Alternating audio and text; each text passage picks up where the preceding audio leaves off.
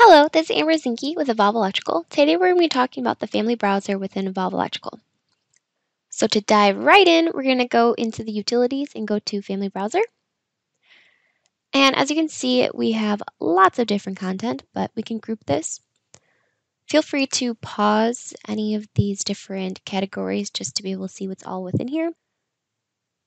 We have about 400 parts and pieces that we ship with, and we're able to break that up into different categories. You're able to add different categories as well. And what's really awesome is you'll be able to bring in your own content. So you can have our content, your content, or any content that you find online as well.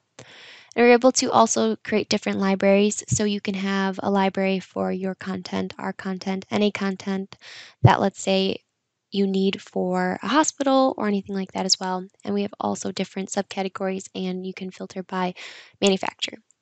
We have a place to put all of your favorites and most recent content that you use. And we're also able to do different views as well, depending on how your brain works. But this one is my favorite view to see all of our content.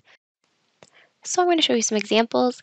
So we have a mixture of visually detailed families, and we also have data-focused families where you can pump in a lot of data. Both situations, you can still utilize our parameters and pump in a lot of the data, but it depends on how detailed you want your model to be. So in this situation, we have a switchboard where you're able to put in all sorts of data. We can have the top entrance, bottom entrance, you can rename things, you can also adjust the width, the depth, get all of that accurate to how you need. We also have the clearances that you can turn on and off depending on the view.